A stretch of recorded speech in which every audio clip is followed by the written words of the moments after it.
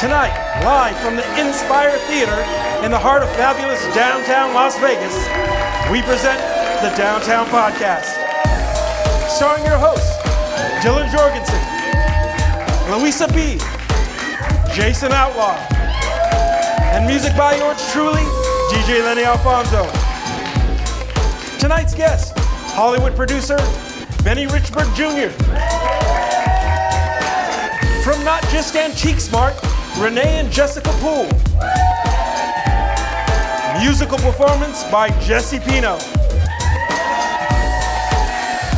And now, ladies and gentlemen, let's give it up for the man who, rumor has it, sprinkled anthrax on Trey's Doritos, Mr. Jason Outlaw. Oh, hey, what do you say? How's it going? Everyone good? You're looking good. What's up? What's up? What's up? What's up? What's up? What's up? The door's still open. It's hot outside. You don't want to leave the door open. It's hot in Vegas. It's hot in Vegas. How we doing? Everyone doing all right? Great. Yes. Good stuff, man. We got a really exciting show for you guys. A lot of cool things have happened this week. So it's official that gays can marry. Yes, indeed. The Supreme Court passed a bill saying that gays can marry. So it's pretty awesome. I'm pretty excited. Actually, no, I can't believe they did this to us, said a guy that doesn't want to give up half his stuff. It has been reported that Kim and Kanye have had in vitro, and they're using medical means to have the sex of their kid made into a boy. That's right. So while they're at it, can they choose their kid's personality? I don't know.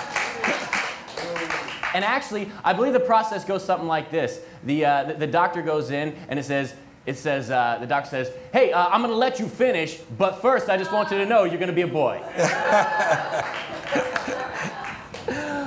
There's a prank video that has recently went viral with Paris Hilton faking a horror in a plane crash. She's like screaming and yelling, only if she was faking her sex tape.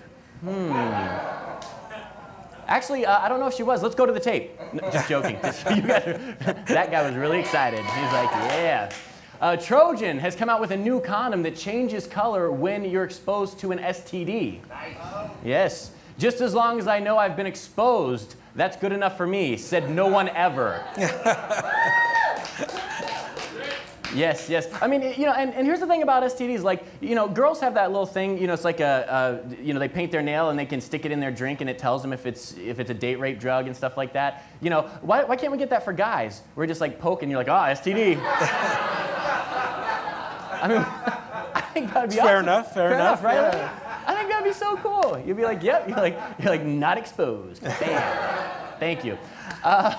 Paul Rudd is in the news because he farted multiple times during an interview for his highly anticipated movie, Ant-Man.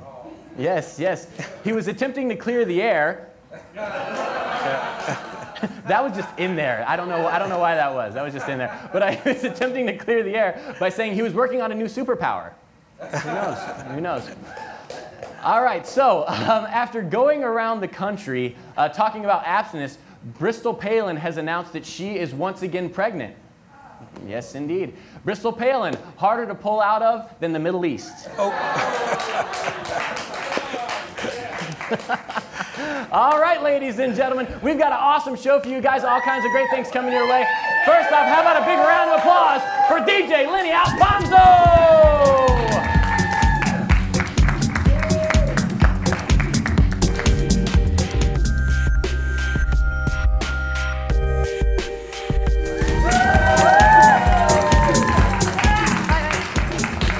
Welcome to our community segment where we feature someone from right here in downtown Las Vegas. This segment is brought to you by Rachel's Kitchen, located downtown at the Ogden and at the Lou Ruvo Brain Center for Health. So let's take a second and everybody put your hands together for our wonderful sponsors. All right, tonight we get to meet an amazing mother-daughter duo. Please be forewarned that I might get a little fan crazy because these guests are essentially Martha Stewart mixed with a little bit of Pinterest. So, Renee and Jessica Poole own the company Not Just Antiques Mart that has a shop right here in downtown Las Vegas in the Arts District. Please put your hands and get your pom-poms out for Renee and Jessica Poole.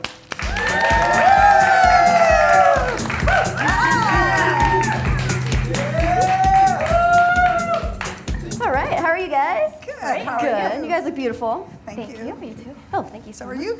Thank you. As I said, I apologize in advance if I get a little too excited because I love thrift and antiques and just, yeah. So, so from what I understand, 10 years ago, your business started, right? How did that happen? Was it a hobby or? No, for me. It was a hobby for me. And it was a business for me. Yeah. I'm an estate liquidator, which means that I go to people's homes, generally after they pass, and then we empty out the contents of the home. We sell everything and empty it out. And there were many times when people called me and they had small estates that I couldn't do, so we decided to open a warehouse where we would sell their items for them. Okay, cool. And then what were you doing before? I was in college, and when I got out of college, I said, holy crap, what am I going to do? And we said, let's start a store. Does that mean everybody should start a store? No. No? It's not for everybody? It's not for everybody. You've definitely got to have a lot of stamina, and it's just like any other job. 95% of the time it's amazing, and 5% is just 5% of the time you want to. And when you're in the vintage or when you're in this business as opposed to regular retail, there's a lot of dickering and there's a lot of bickering, and people think there's an entitlement. So it's a different mindset than regular retail as well. So it was a hobby for you.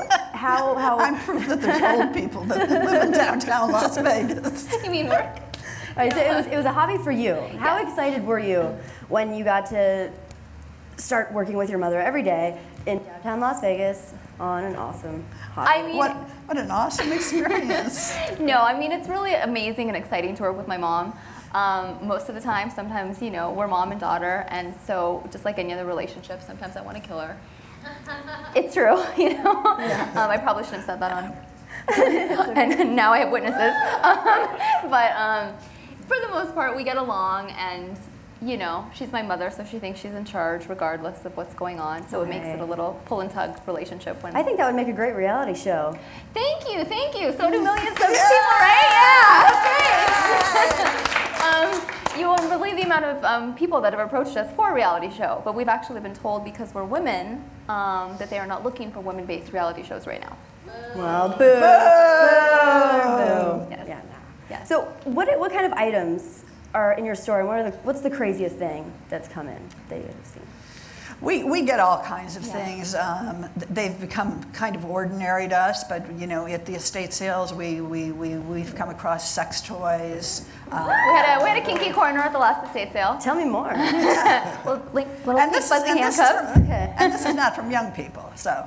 Well, Yeah, and some of the sex toys are old. They're vintage. do they belong in the museum, in the erotic museum? Yeah. That's what we put on our gloves. We have vintage massagers and things like that. Yes. Nice. It's true, they exist. Yeah. So And we have one time we found some new ones, and I didn't know they came in all those colors. Give it up for the, I can't. Oh, you guys, I'm sorry, I'm turning red, I think. Oh man. It's true. But neither did I. Yeah. So what can we expect different from you guys, from other consignment and thrift stores? Well, we're downtown, which is awesome. We're a mother and daughter team. We're two women that own a business that's usually when it's vintage and it's antiques, it's owned by men primarily. And we take consignment and we do estate liquidation, so we have a variety of things because it's not like we're going out and we're buying it. People are actually bringing it to us. People come to our store with truckloads and binfuls because Grandma said, to keep this forever because it's worth a fortune. And people say, is it worth a fortune? And we tell them. So if it's worth something, we put it on the floor, and if it's not, they get it back. So every day we get binfuls and binfuls. Yeah, people literally bring in their trucks. They drop off their boxes. They, of course, get a little sheet, and off they go. And, it's amazing the trust that people have in us. We've been around for 10 plus years, and we're very proud of the fact that people just, and entrust us with their items. oftentimes Grandma lied. Yeah. Yeah. And what's amazing is when people do bring in those things, like we have things that Macy's carries, like Waterford and Yadros, and we have all that cool stuff, and we have signed art and all kinds of amazing pieces. But what's great is when people bring in these things that they think are worth money, and it's sad when they're not, but when they do bring in that piece or those two pieces and they're like, I don't think this is worth anything. And what's wonderful is to be able to say, no, it is. This is your piece. Like, don't throw this out because this is your money. Okay, and we can find you here downtown in Las Vegas at 1422 Western Avenue. 1422 Western Avenue, near Oakey. Near Oakey, okay. And also www.notjustantiquesmart.com. That's right. All right, cool. Well, thank you so much for coming in. Thank you for I'm having turning us. a little red, I apologize. All right, so up next we have Dylan Jorgensen, who will be talking with Hollywood heavyweight Bennie Richburg. Stay tuned, you're not going to want to miss this.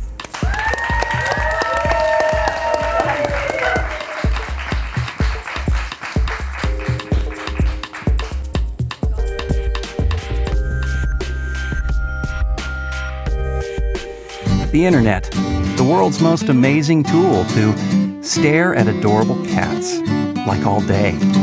But it doesn't have to be that way, really. Tracky helps you connect, collaborate, and get stuff done. It's a social way to organize your personal and professional life. Inspire the people you work with. And inspire yourself to enjoy more of life's little things. And when the work is done, Tracky helps you plan and play. Gather your friends, have some fun. And make sure your plans are awesome. Fun? Easy. Nobody needs to worry about bears this time around. A long day and a fun night deserve the thwack of a high five. Welcome to Tracky, the tool where everything and everyone in your life works together in harmony. Connect, collaborate, done.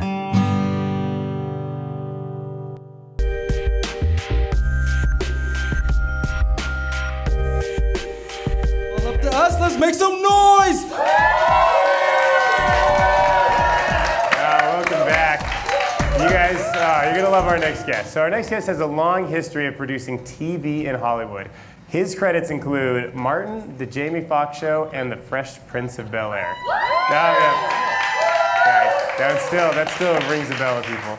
So today he's here to talk to us about both the future of entertainment and technology and the ways that LA relates to Las Vegas and how that's going to grow over the next 10 years. So please put your hands together for Bennie Richburg. Come on out, Bennie. Oh, you got the... Hey, how you doing, Dylan? Are you singing that song or do you still love it? Oh yeah, no, I love that song. That's the beginning. Right, yeah. Songs take you back, they transport you. Yeah, did that Richburg name through you guys? Okay, anyways, so yeah, talking about transporting back, like, will you start by explaining sort of your history between Las Vegas and LA so we can have this conversation about how they might grow together? Oh, why I love Vegas and... Yeah, well, especially like you've lived in both places. Like, Right. I'm curious, like, how you think entertainment is different in the two and how it might grow together. Well, I have an interesting quick story. I actually lived in Vegas. I'd just gone through a divorce. Right. Oof. And like, I need to go hide somewhere. You know what I mean? So I was like, let me go come to Vegas. You know what I mean? I figured I wanted to kind of write features and stuff like that. And LA is not really a spot when you're an artist and you're a writer. Like you actually have to have your content and things that you want to write about before you get to LA. You know what I'm talking about? It's time to pitch and make Yeah, things you can't happen. come up with a really good story living in LA. Right. So Vegas gave me, like, Vegas is a world where, to me, it's super normal in a weird way, you know? So this is the place where you can get real stories, real characters. Right. Write, clear your head, then go back and try to sell it. You know what I mean? So I actually dug the year and a half, 2 years that I lived out here. So Right, the two different modes. there's two different modes. And then back to business, when you asked me about television, it seemed like, you know, when we used to shoot sitcoms, on a stage in front of a live audience. Hey. That audience kind of went away. You know, it was like we used to shoot every audience is Friday. right here. You guys are the audience right here. Yeah. They left LA, yeah. I know. Came here, They left LA, came to but yeah, Vegas. I know what you're saying. Yeah. But what happened was, you know, we would have to shoot a show every Friday. Right. And we had to shoot it from a live audience. So we would have to farm out to a casting person who would go into the streets of LA to actually try to find people to come to the show for the live shoot. When I lived here in Vegas, I was just going around and I was just sitting there looking at the amount of tourists that was coming to Vegas just weekly. Right, that's true. And I just kept thinking, how wonderful would it be and how easy it would be to shoot a live show, talk show, sitcom here in Vegas, because the energy from a live audience. You have when that's right, they're all everything on the goes into strip. place, yeah. Hey guys, we got free alcohol. You guys want to come? You know what I mean? So I thought that where it was drying up in LA. That's why I feel a lot of shows went to like no audiences. They was like, okay, forget the audience, we're just gonna shoot. You know what I mean? The bad problem with that is I don't think you get the performance out of actors when there's no audience there. You know what I mean? I think when you watch shows, it feels like the whole, like some shows they're not really as funny as they used to be because I feel there's no live audience. So the live audience, they can sense that. They can sense it. Interaction, yeah. And the live audience keeps everything honest. Like you don't know if a joke works if it's just the cameraman. You know, they might laugh. Jason up hey, this guy's they might fake a laugh to get out of here tonight. You know what I mean? But just hit the little play button on the laugh track, and he's like, I'm done. You're done. He's like, I'm hilarious. They love me. I've never tested exactly. it, but, Exactly. But for a live audience, everyone's laughing, and you go as a writer, thing works. That joke does work. So that's why when it goes to the audience at home, you have a sense of, you know what, that show's gonna be funny. The audience is gonna laugh about it. So that's why I'm a big fan of connecting Vegas and LA as far as TV production. You know, I think it'll work really nice. So we'll get there. Okay. Okay. So as much history as you've had in TV producing, you told me a story that kind of surprised me about how the youth is kind of thinking about media and entertainment in general and like what the future might bring. So could you just sort of go into that and like explain some of those stories? Well, right now everything is kind of decentralized. Like you don't have to be in LA to shoot a TV series, you know? Right. And I think kids are watching everything on YouTube.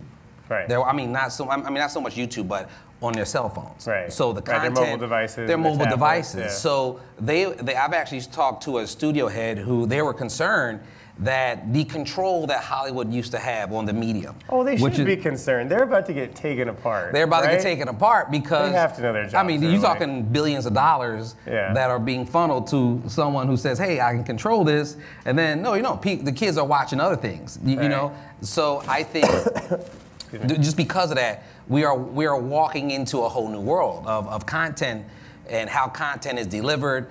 What the people who are watching the content, what they like, is different.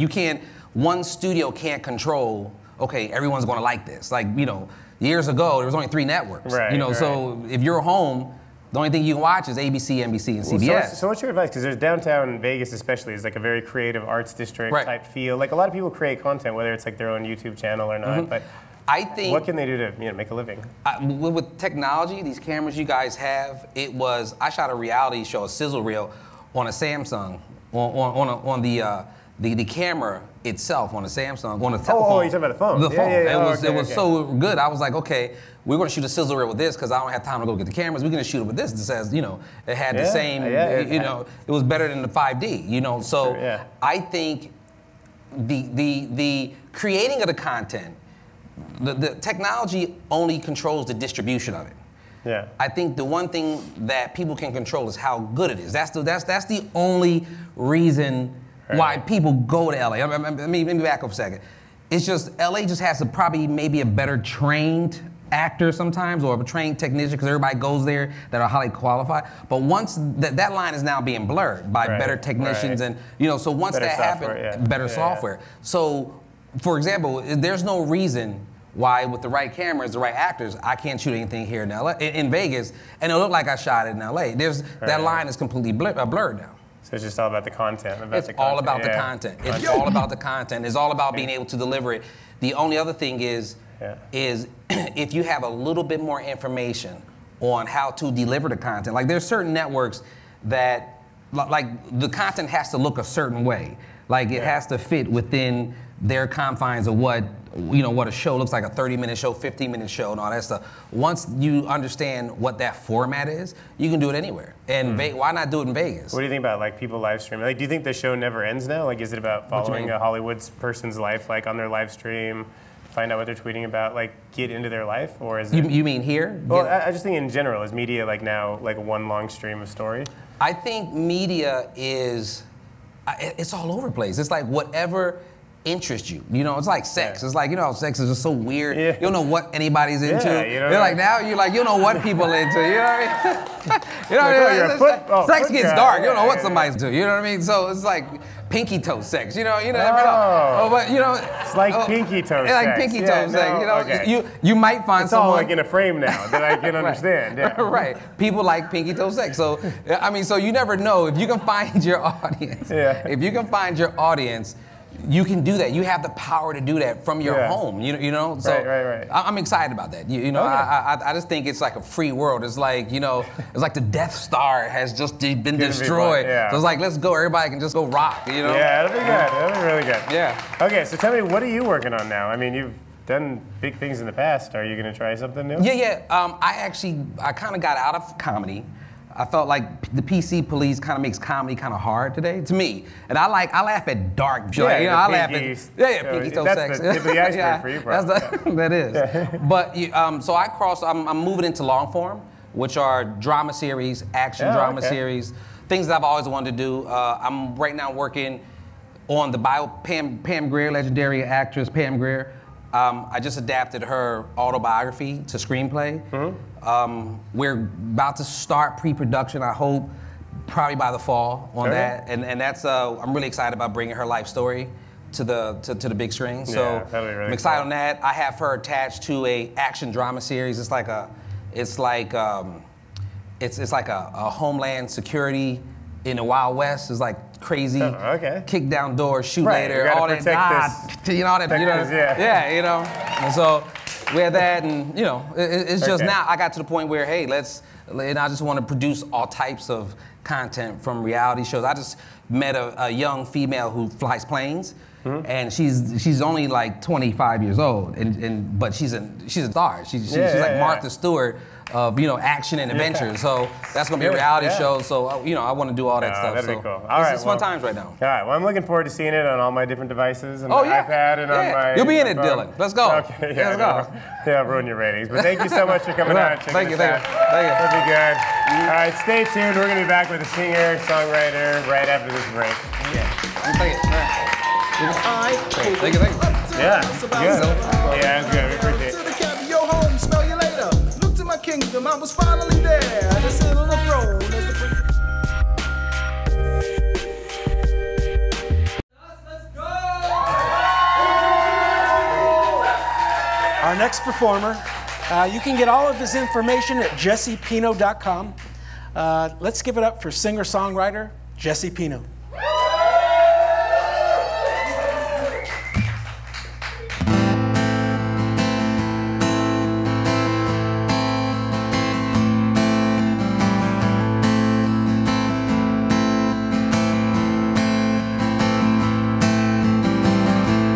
Here's the wake-up call, falling like a cannonball, crashing my home. I tried to open your door, but my key don't fit no more. And now I sit by the wayside. You already got me tucked away.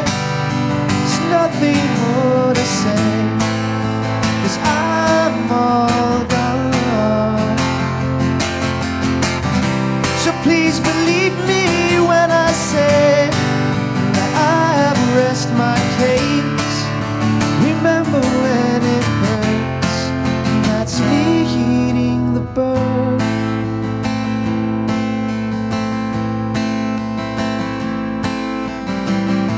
And after all I've done, I'm still not the one. Please clarify, 'cause it was me who taught you life, how to be strong and how to fly. And it was you who saved this love and made it die. You already got me tucked away. Nothing more to say, 'cause I'm all gone. So please believe me when I say that I've rest my case. Remember when it hurts, that's me eating the bird.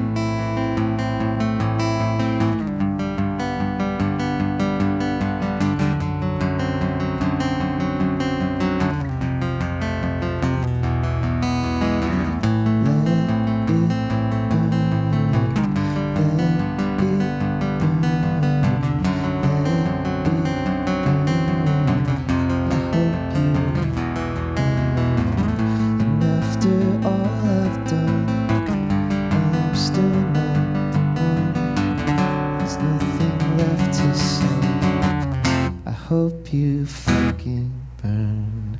Let it burn. Let it burn. Let it burn.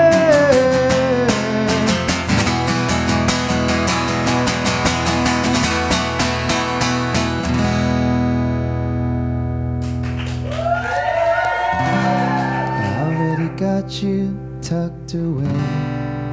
There's nothing you can say, 'cause I'm all gone.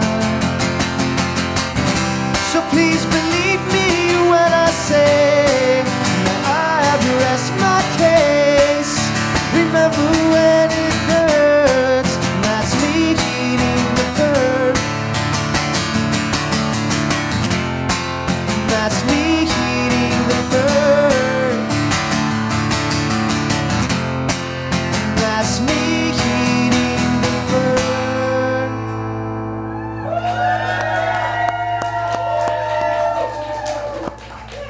Thank you. Good job, Jesse. Thank you very much. All right, check him out, jessepino.com. Give him one round of applause. One last round of applause. Thank you. All right, and thank you. That's the end of our show for tonight. Check us out every Thursday right here on Las Vegas Boulevard and Fremont. For all of you viewers at home, come down, hang out with us. 10 o'clock p.m. on Thursday nights. We all go out as a group. Come party with us. And check us out on YouTube, Facebook, Instagram, all that stuff at Downtown Podcast. Thank you very much. Appreciate it. Thank you, guys.